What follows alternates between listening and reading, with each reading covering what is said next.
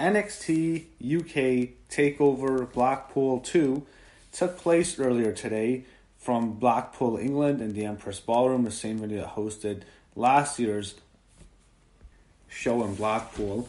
And this was a great show. I thought this was a fantastic show. You had some great matches on here. Everything delivered to what I was expecting, really. And I really enjoyed it. You had a lot of good things on the show, and you had a variety of different things, which I thought was good. You had great wrestling matches. You had high spots. You had matches that were more technically based, matches more high-flying. I thought you had a lot of variety on the show. Also, the crowd was great. You don't get crowds like this in the United States very often. You don't get, to be fair, in the United States you get a lot of crowds, so the more stuff you have, you're not going to have a special crowd. But in the UK, this was a special show to them, and they really showed it. They loved the whole show, so it really works well in the UK. And I will say, I think this is much better live than it would be on TV. I do think there is a bit of a, I don't want to say culture gap, because the US and UK aren't too different, but There does feel a bit more grounded in its area. This feels much more regional, to be honest. The UK better than the US brand, I feel. But anyway, this is actually the third takeover they've done. On the pre-show, you had them previewing the show. This is actually a kickoff show, actually. You had Andy Shepherd, you had Tom Phillips, and you had William Riga, who's the NXT UK general manager. And they preview the matches. Finally, we get to the show. We start off with a good video package, and you have Tom Phillips and Nigel McGuinness as the announcers. And we start off with Eddie Dennis and Trent Seven. Okay, this was a good match. The one thing I like, this is more of a big guy match, a hard-hitting match, a beat them up match. This was fast-paced, really never slowed down. And one thing I love is I think this is the kind of match that should start a show. Have a hard-hitting match, go quick, but at the same time do a lot, but have it grounded. I don't agree with having a big match, a big man match, and having it drag on too much. Just was around 8 minutes, was a perfect time for it, and they beat each other up. You had some brief offense by Trent Seven, but this was more of a showcase for Eddie Dennis. You had probably the craziest part of one of the best spots of the show. And this is going to be overshadowed because there's so much more crazy shit that happened. But Eddie Dennis gets Trent Seven, and he has him in a razor's edge, and he's going to throw him into the turnbuckle. But Seven's able to try to maneuver his body away from it. But instead, Dennis still has him. He throws him out of the ring, and he lands back first into the barricade. It was the nastiest razor edge you'd see. It was fucking insanity. What a crazy move! I was like, holy shit. Then after that, Eddie Dennis throws him in the ring, goes for a pin. Trent Seven kicks out. However, Eddie Dennis hits the neck stop driver and gets the win. So good showcase for Dennis. Win over Trent Seven there. Next, we go to a triple threat match for the NXT UK Women's Championship. You had the champion Kaylee Ray defending her title against Toni Storm and Piper Niven. They have a good way to start up with the video to preview the match. They tell the story of Toni wanting to get her title shot. She wants a rematch. It's almost like a Toni Storm heel turn, and there's problems with her and her friend Piper Niven. And that they sell the dynamic pretty well going into this match. Toni Storm comes out, gets a nice reaction. Piper Niven comes out. She gets this decent reaction too. And she's easily the third, by far, like the third popular star, least popular star. So she was fine. Kaylee Ray, champion. She's a good heel, I think. I think she does better as the heel. I think there's something about her. I think there's something about her and Toni. There's a good heel-face dynamic. So what you have is Toni Storm goes after Kaylee. She wants to get her, beat her up. Piper then gets, she hits a dive for the ropes, and she hits like 2 cannonballs onto both of them. She hit Toni into a cannonball into the barricade, I believe, and she hit one onto Kaylee Ray onto the steps, which actually looked really nasty. They fight each other. And then Toni tried to hit a Storm Zero, but Piper Niven blocked it, and you can clearly tell they both want Kaylee Ray, but Toni and Piper are fighting. And what you have later is Kaylee Ray. She is down in the match, and she goes down to the ring, and she goes for almost an equalizer.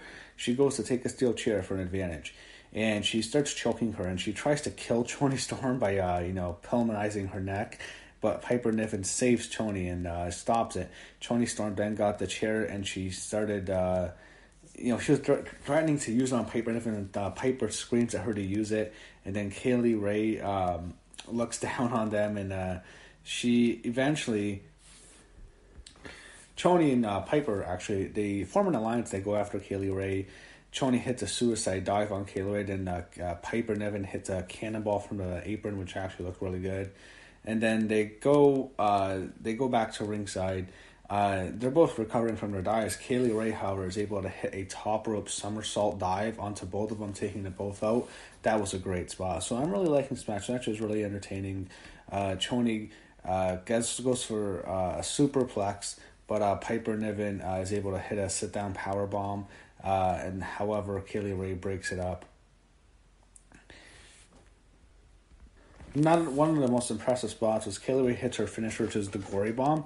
She actually gets Piper Niven up. She hits it. It looks like that's it. 1, 2, but Toni Storm gets right in the middle of the ring. She grabs the referee's hand and prevents him from counting to the 3, which was great.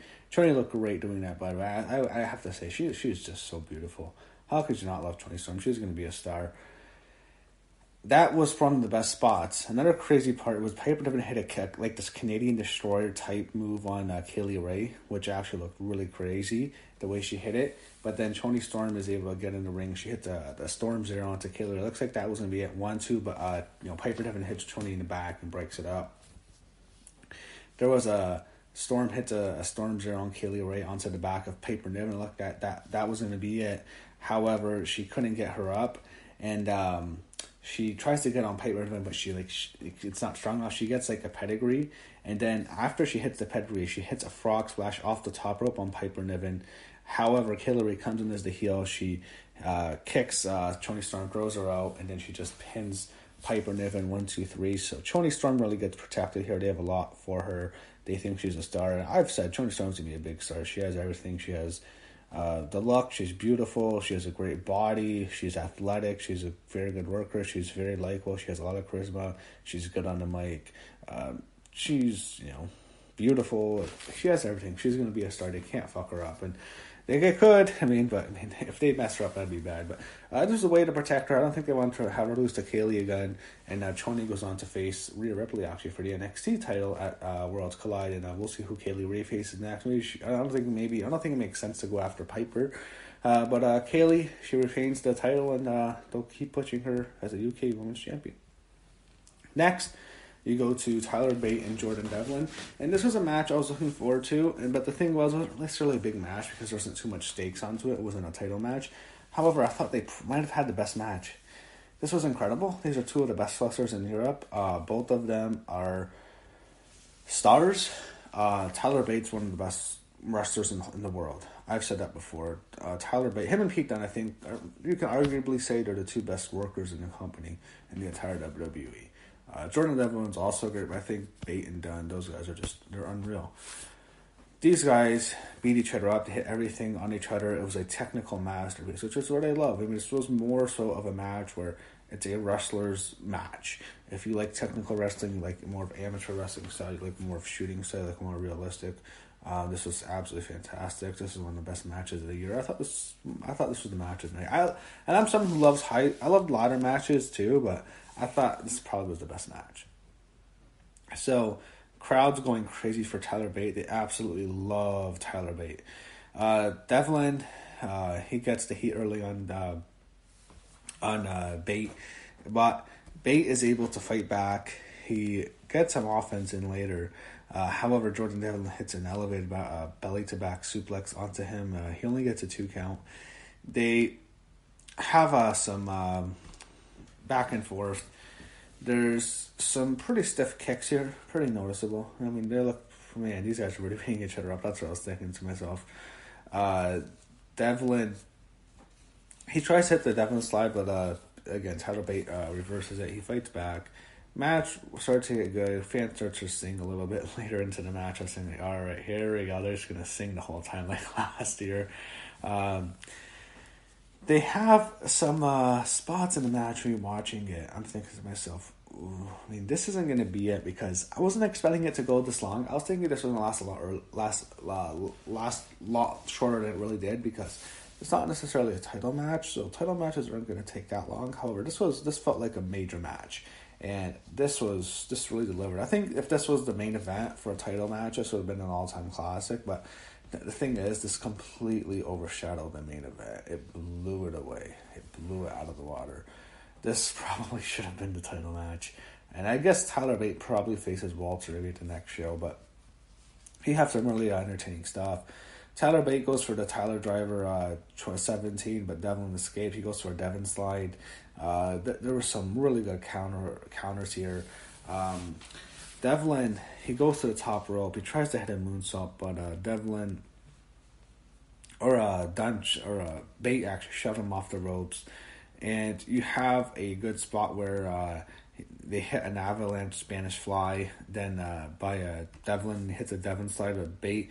Kicks out like right at the last second. I thought it was look 1, 2. It was a Kurt Angle kick out. He just kicks out right at the last second. That was a great part. Jordan Devlin goes for another Tyler. He goes for a Tyler Driver onto Tyler Bate, but Bate is able to get out.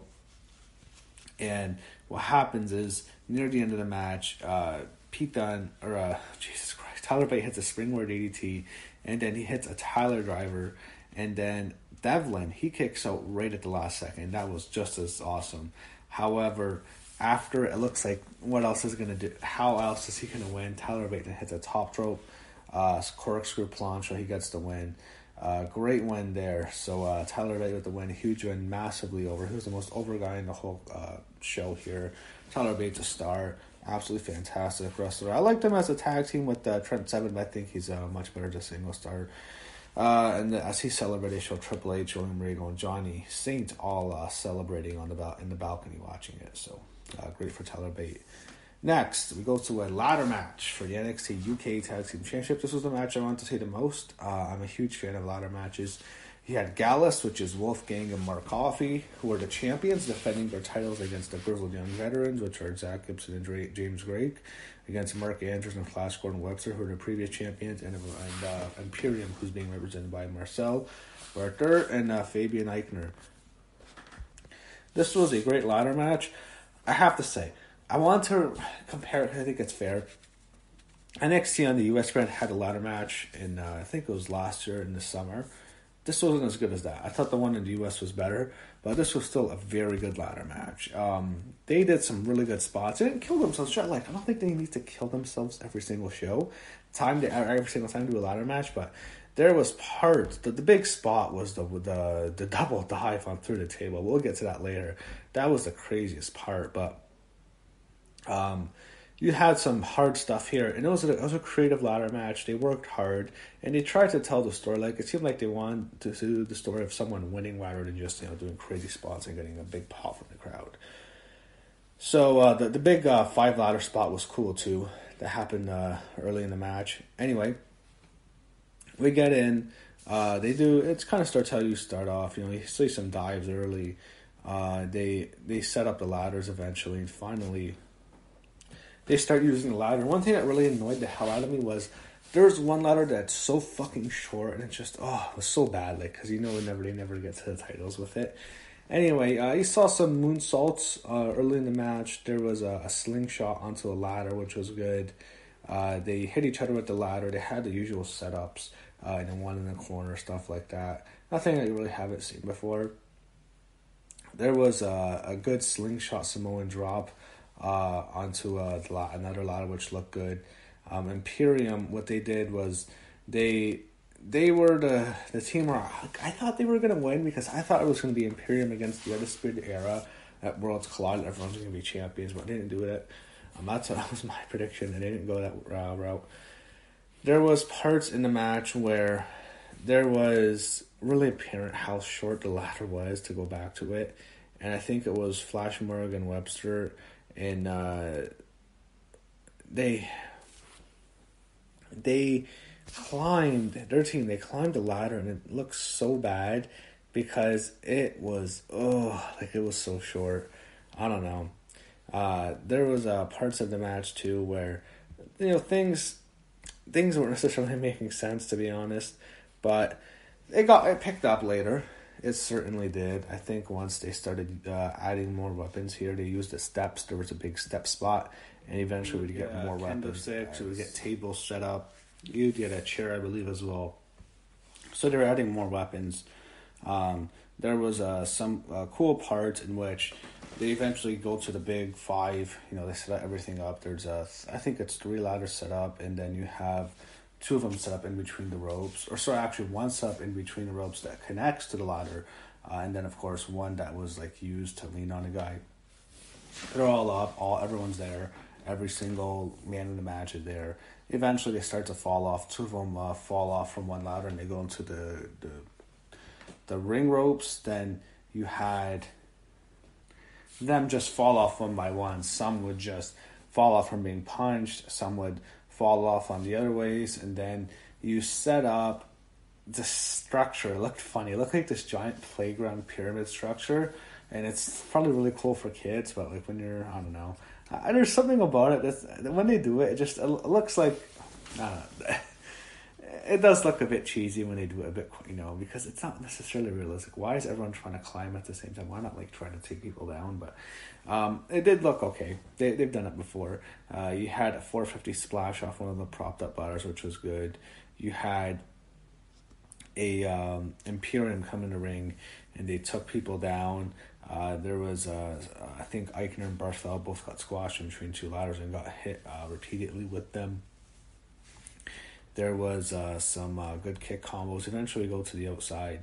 And this is where the craziest stuff happened, which was the table spot. You have Gallus taking out some tables. They set the 2 tables up on the barricade. And then you had Andrews and Webster. They come back and they start fighting them both off. And what you have on one side of the outside is 2 tables set up on each ends, and then you have a table in the middle, or a ladder up in the middle. One of them, I think it's Coffey. He was fat. He just fell through the table. I think it was a legit botch. He just fell through the table.